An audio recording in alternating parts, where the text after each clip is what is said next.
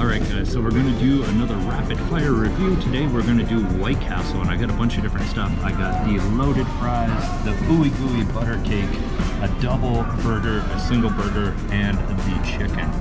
So we'll get into this. The entire menu, or not the entire menu, everything I bought came to $13.93 tax in, so pretty reasonable. Alright, check out these fries. It's like cheese, not sure what the white is, and tons of bacon.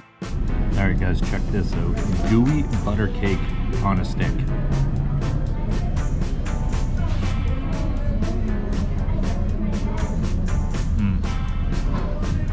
So good.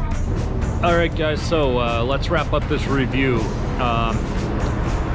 White Castle is one of my favorites. It's like a guilty pleasure of mine. I think maybe because we don't have them in Canada, so every time I'm anywhere where there's a White Castle, I go right to it. So yeah, the quality, I mean, it's not going to compete with a Shake Shack, but the value for your money is out of this world. The chicken could be a bit better, same with the fish, but the burgers, I love it. They just cook them on that bed of onions, and they're served with just pickles, onions, and or cheese on the bun.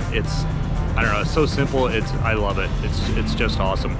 So I'm gonna give it an 8 out of 10 based on the value. Yeah, definitely hit it up, especially if you're in Vegas and you're a little low on funds. Always check out a White Castle. There's one on the Strip too, and there's one down here, and I'm sure there's more. Anyways, thanks for tuning in. We'll see you in the next one.